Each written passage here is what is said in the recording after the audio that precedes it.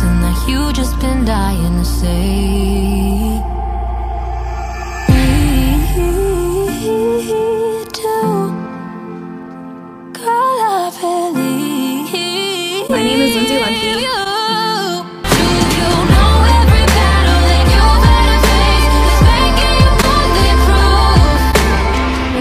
In 2016, I decided to publicly identify myself as a victim of Larry Nassar.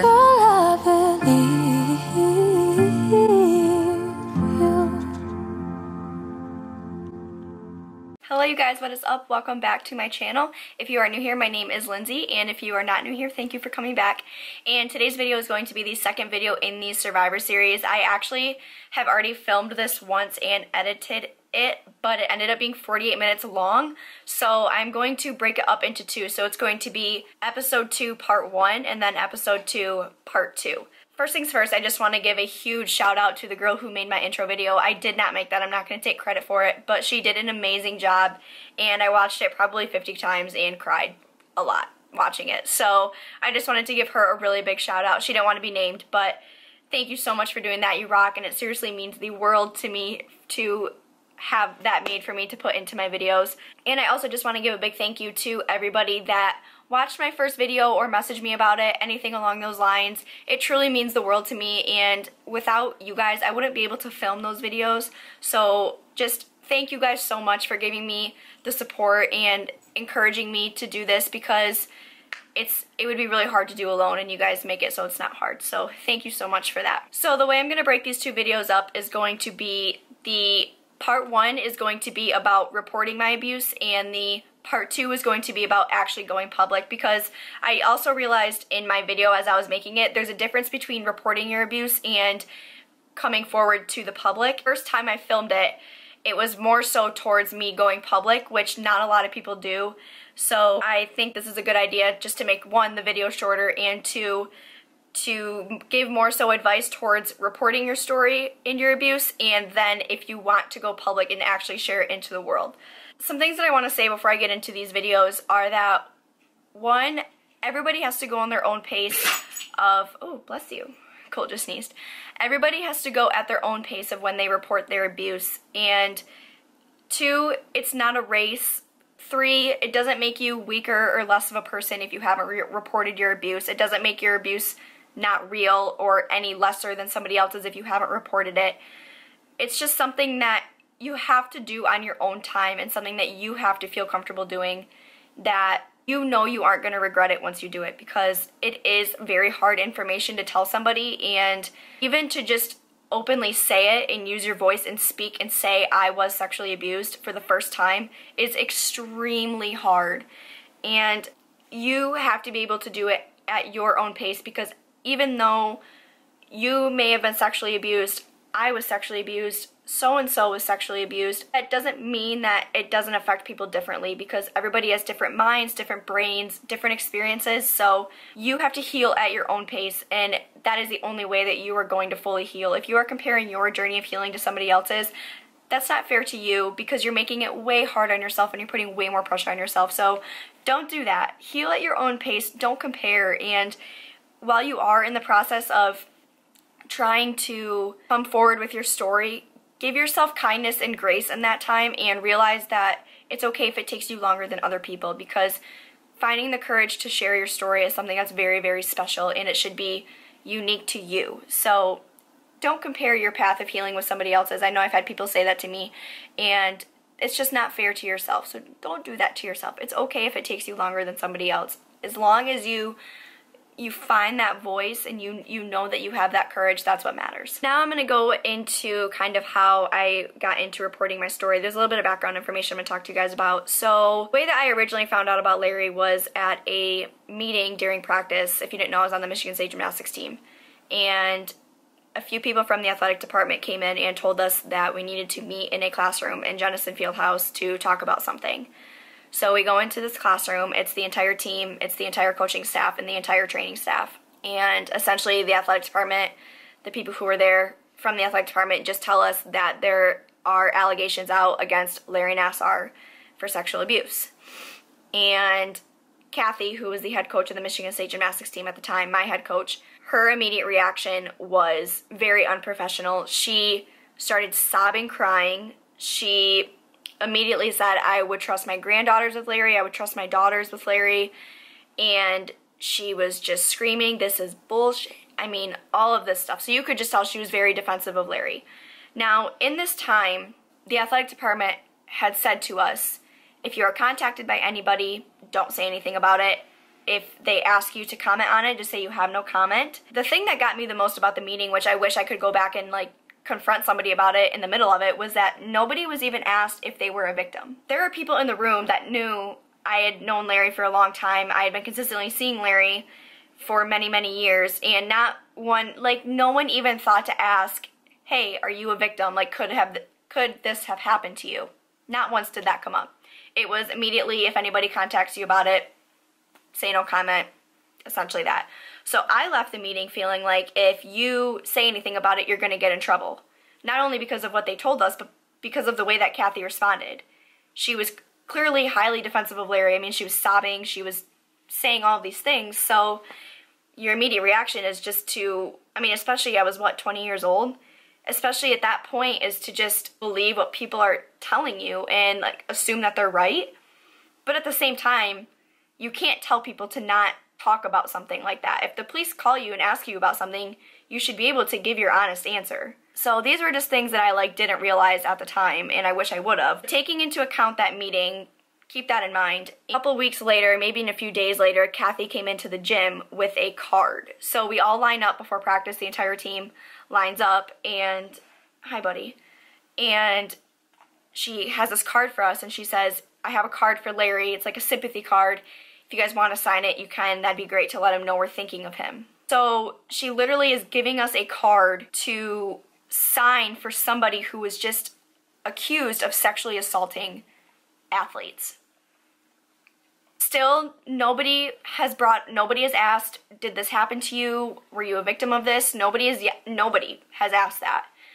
And in this time, I'm kind of starting to process, not that it fully clicked, but I am starting to process, crap, I know he's doing that to me, but I think he was helping me, but what if he wasn't? It was just a very confusing time, and a couple days after the card, Kathy came up to me. This was during practice, and she said to me, your phone could be subject to search by police or investigators, so make sure you're not talking about the situation over text or anything. And I very vividly remember that because I was in a conversation, like a group chat, with a bunch of Extra Stars gymnasts, and we were talking about the fact that, or they were talking about the fact that Larry did this to them, and we were trying to make sense of it. And I vividly remember responding back to them and saying, hey guys, I can't talk about this because my phone could be subject to search by police or investigators.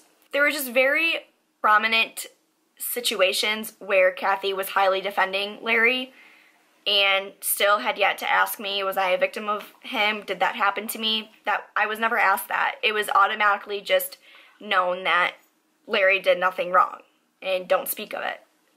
When the porn charges finally came out and I had the conversation with my parents, obviously I was nervous to tell Kathy because everything she had done going up to that point was in defense of Larry. So how am I now supposed to go and trust her with this information that I'm going to be reporting to the police, our team physician, that he was sexually assaulting me? That was a really hard position to be in. My mom had a conversation with her on the phone immediately after me, my dad, and my mom had the conversation where I finally just came to terms with the fact of what happened. And on the phone, she told my mom the same exact things she did in the meeting. That she would trust her granddaughters with Larry, she would trust her daughter with Larry, and she also told my mom that somebody planted the porn in his garbage can. So going back to my first video, that is where the police found the porn in his garbage can in our neighborhood. So we live in a fairly nice neighborhood, a nice area. We don't really have that kind of activity going on where somebody would go into our neighborhood and plant porn. So the fact that she even said that was just unbelievable to me and appalling. So once my mom told me that's how Kathy responded to her, I'm like, you've got to be kidding me. So now I have to go in there tomorrow and talk to her about this. And obviously she texted me and said, Lindsay, can I talk to you in my office? And so I went into her office and I just told her, I said, we're going to go to the police and tell them that Larry abused me. I thought I was doing her a favor, by saying, Larry was our team physician. I go to Michigan State. I'm on the gymnastics team, but I'm going to be reporting my abuse. Like giving her a heads up almost. She told me that I needed to do my research because if I give the police false information about what he was doing to me, then I could hurt Larry's reputation. So like, I know that I was older when I finally understood what he was doing to me, but also I know when somebody's fingers are inside of me. I know what that feels like. I'm not stupid. I know what he was doing to me. So one, she tried to make me feel stupid and just say, make sure you do your research so you know what was happening to you. That just grinds my gears, one. Two, the fact that she said it could hurt Larry's reputation. This is why people don't report their abuse, because the person that they tell either doesn't believe them and or defends the abuser, which is exactly what she did to me. I would hurt Larry's reputation. Okay, well, my world, my family's world was literally just flipped upside down by knowing that my doctor of 10 years was actually sexually assaulting me for his own pleasure instead of trying to help me heal so I could do gymnastics, which is what I love to do. But you're more concerned about that hurting his reputation. Got it.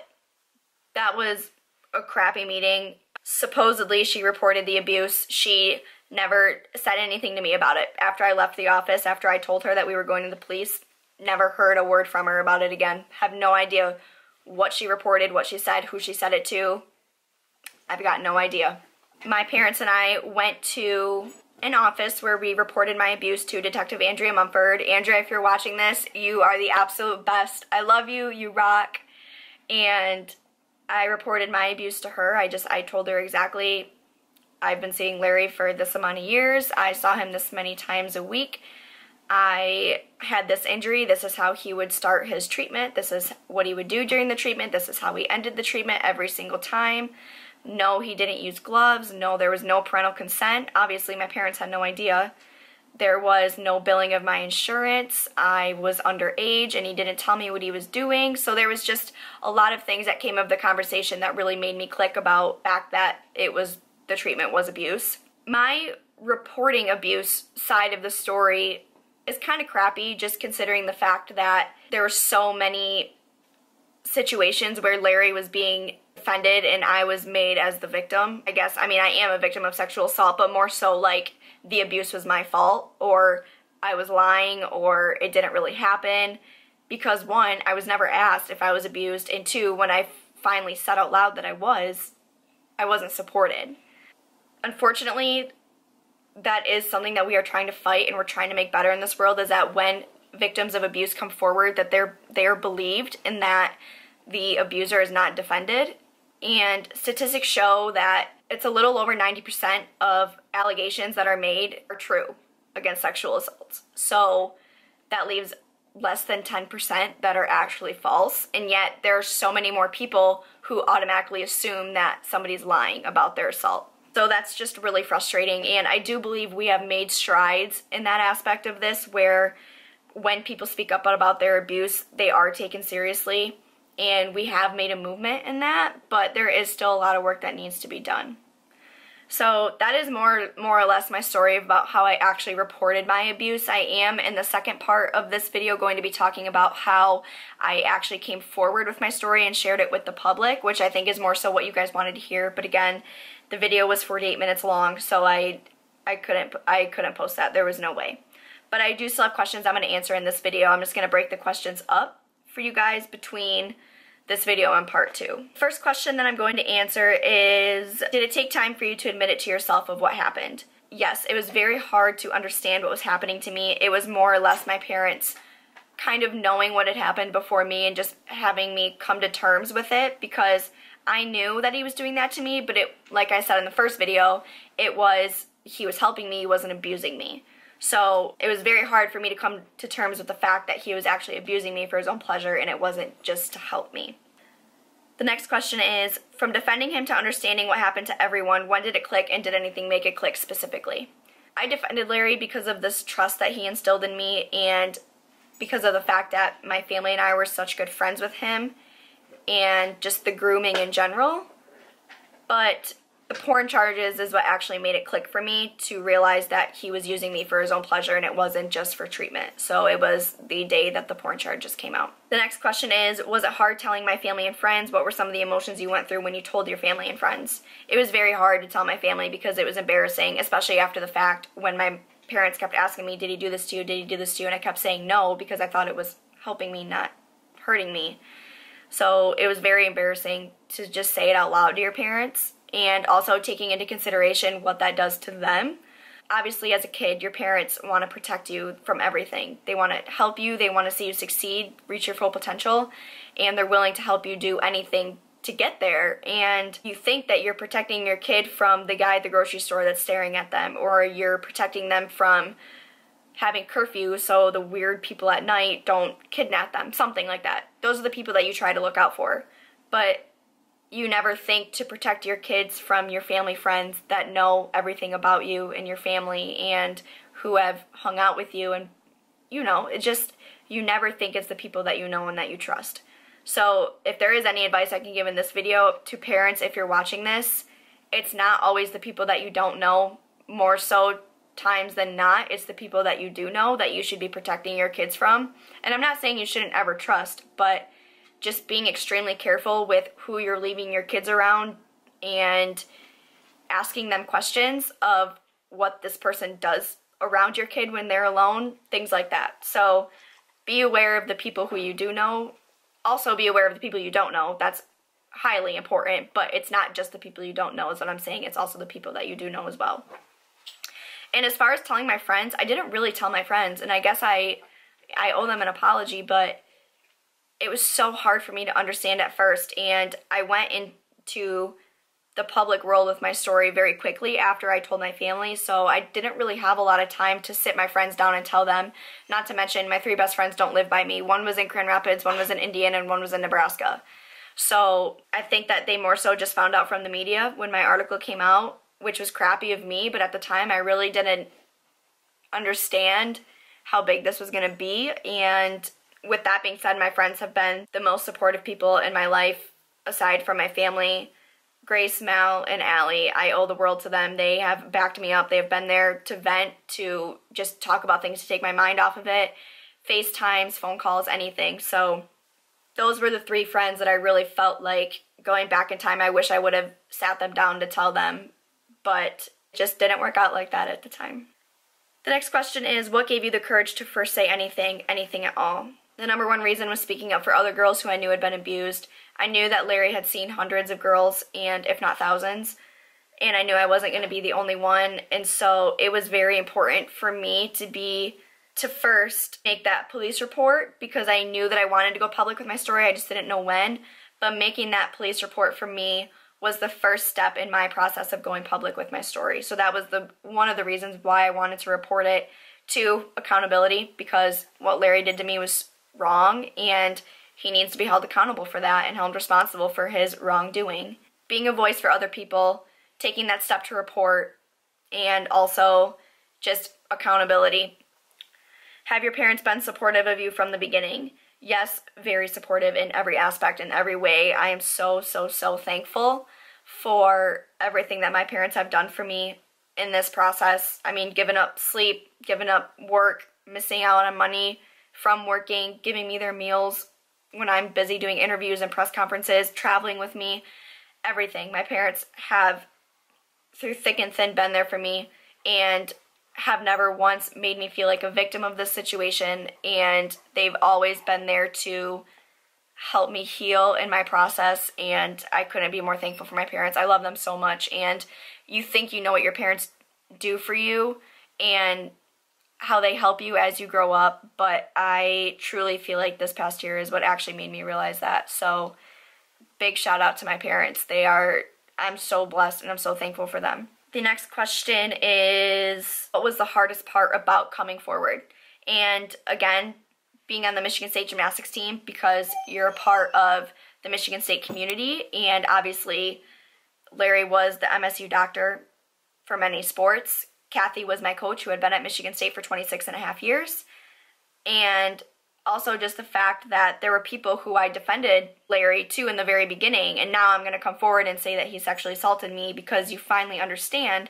So that was very hard as well. So just knowing that I was going to take backlash from the MSU community, roping in Kathy with that conversation, those two just kind of go together, and then what people were going to think of me. So for those of you who ask questions about fear, I'm going to be answering those in the part 2 of this video, which is going to be, again, the coming forward publicly with my story.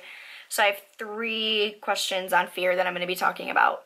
Alright, you guys, that is going to complete this video. Thank you so much for watching. Please subscribe if you haven't so you can stay tuned for the videos that are coming up. And part 2 of this will be coming very soon, so be on the lookout for that. And I hope you guys are having a great day or a great night whenever you're watching this, and I will see you in the next one. Bye.